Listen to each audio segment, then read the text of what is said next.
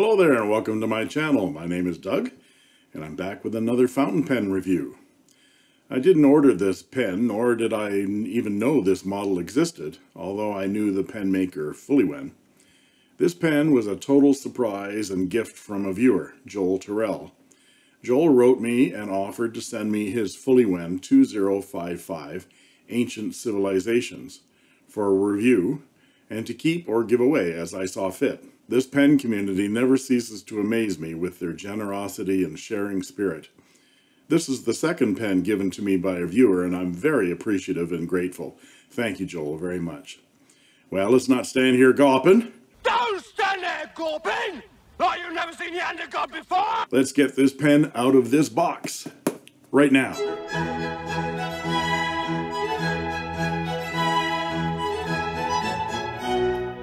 So this was a surprise today, a very pleasant surprise in my mailbox. And he's already told me what it is, but, and you know what it is from the title. But let's open this box up and see for ourselves.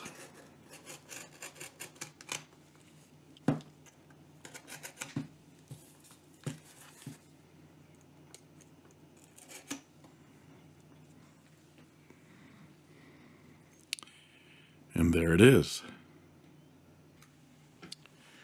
This is the Fuliwen 2055 Ancient Civilizations.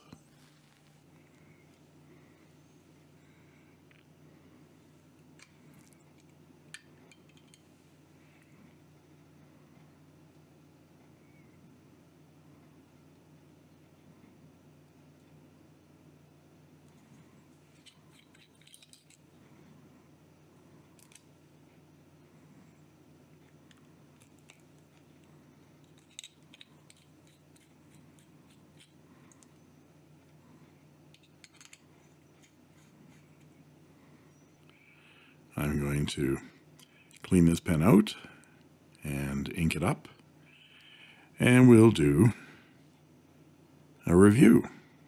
Okay, I'm back with the Fuliwen 2055 Ancient Civilizations. We're going to take a look at the parts and features of this pen, and then I'll provide some measurements, some size comparisons, and a writing sample. Please make sure you stay to the end of the writing sample, where I'll be talking about what I like and what I don't like about this pen. First, let's take a good look at this pen, because there's a lot going on here. I'll try to get some close-ups of the pseudo-hieroglyphics as well. This pen is so heavy that I think my little turntable is really groaning under the strain. So I'll put it out of its misery here. At least it's out of its misery. From the top of the cap, we see some sailing ships under stars, followed by a caravan of camels and camel riders in the desert with hawks. There's another hawk. I like how the water motif runs horizontally and the sand motif here runs vertically. Moving on down to the barrel, we see a cityscape with minarets and constellations, palm trees, moon and stars, more palm trees, and a hawk flying through the air. And then we see some Arabic patterns, a lamp,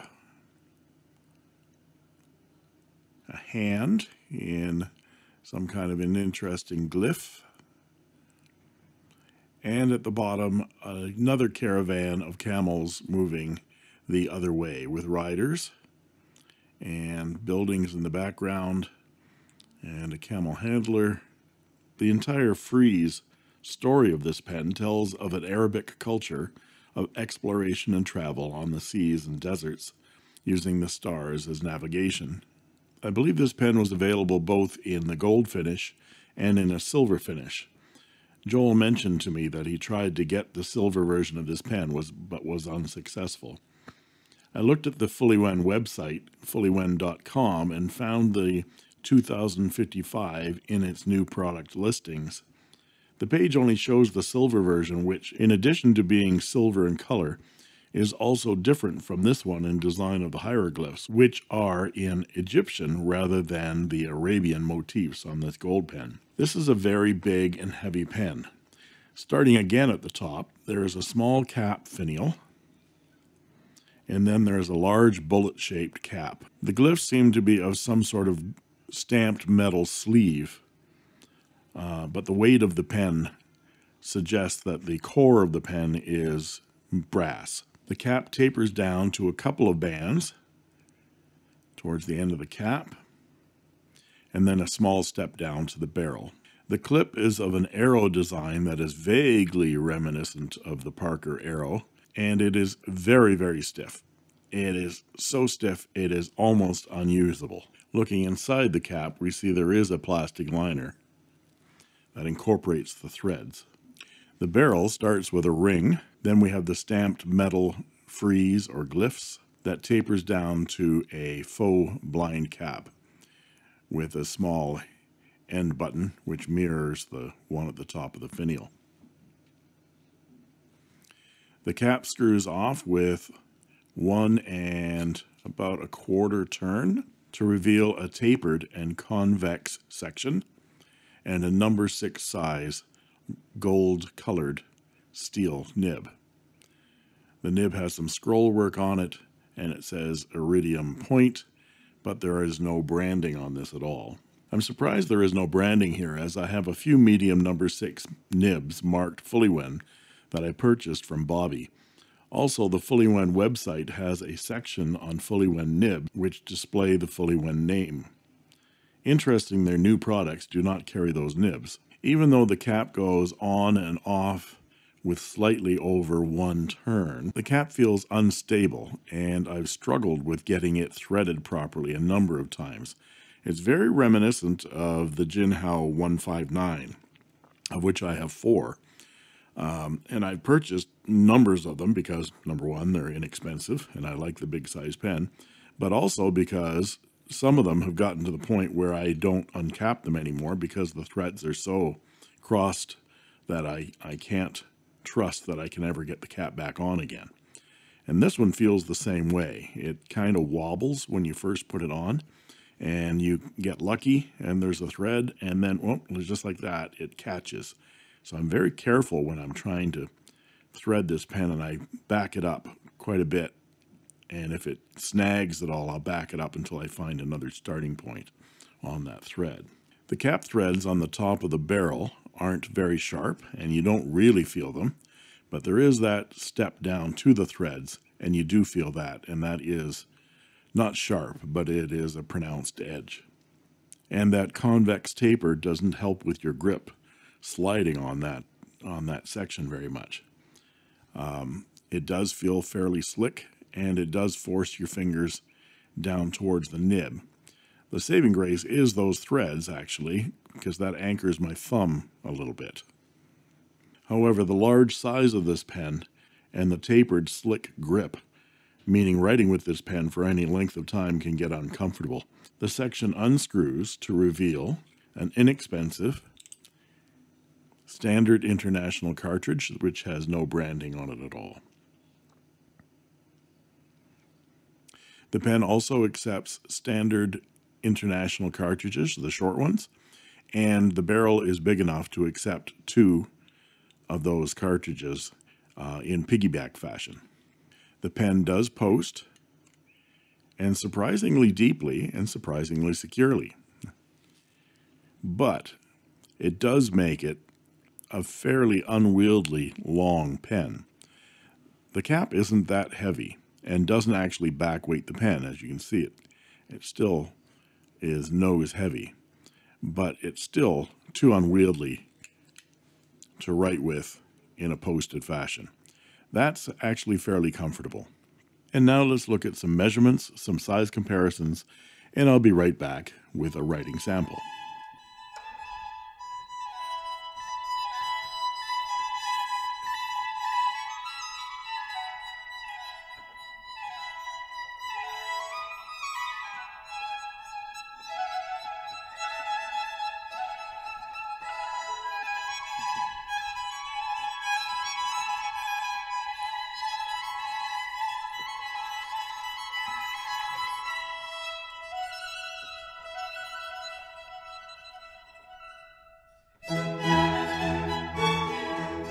Okay, we're back for the writing sample portion of the review.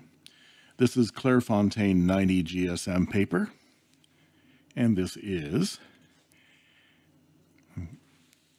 the Fuliwen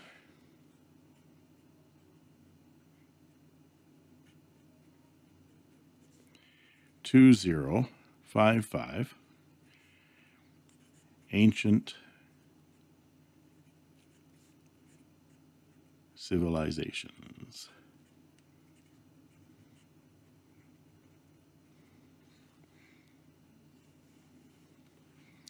I believe this is a medium nib, although it's not marked. And the ink today, how could it be anything but Diamine Ancient Copper? I mean, it is ancient, and it is Ancient C. So it's a perfect match as far as I'm concerned.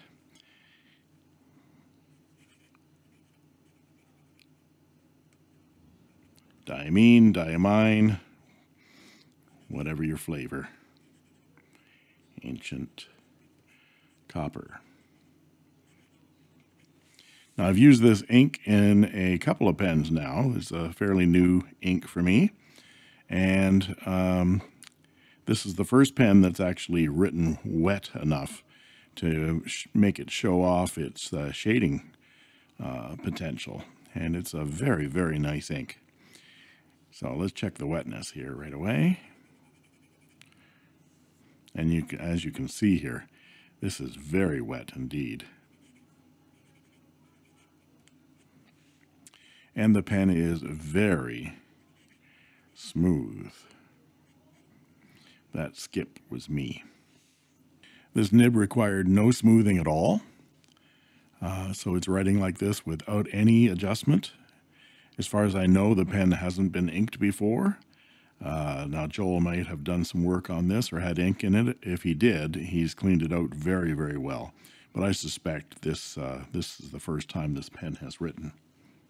I was able to get this nib and feed out of the section fairly easily as well. So that being a number 6 is easily swappable with other nibs. But the nib assembly itself in there would not come out, and I suspect it's glued in. As to line variation, that is no pressure whatsoever, and that is a little bit of pressure. As you can see, it's giving me some line variation, which is very interesting out of a steel nib. I was not expecting that. And as you can see, it's very wet. This is still wet up here. It is in no way a flex nib. It certainly gives more than, say, a Pen BBS nib will. Let's listen to it write.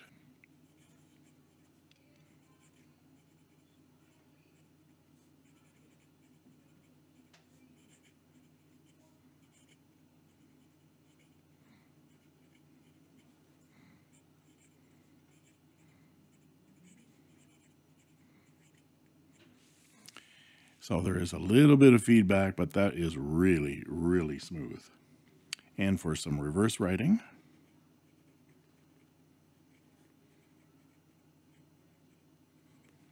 it really doesn't work there. A little bit, but very scratchy and very dry. And as to some quick writing,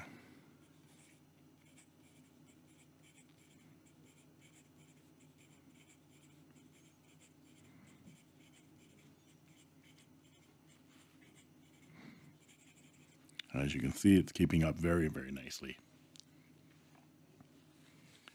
And now some thoughts on what I do and don't like about this pen. First, what I like.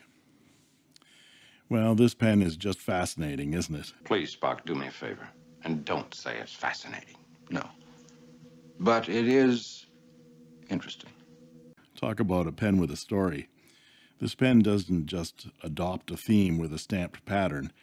It actually does tell a story of an ancient civilization with the sailing ships navigating by the stars, the wandering caravan of travelers with their hunting hawks and pots and lamps, With all of these fascinating patterns, the pen is still very understated for a large gold pen. I think it would look amazing on anyone's desk as both a display ornament and a very useful fountain pen.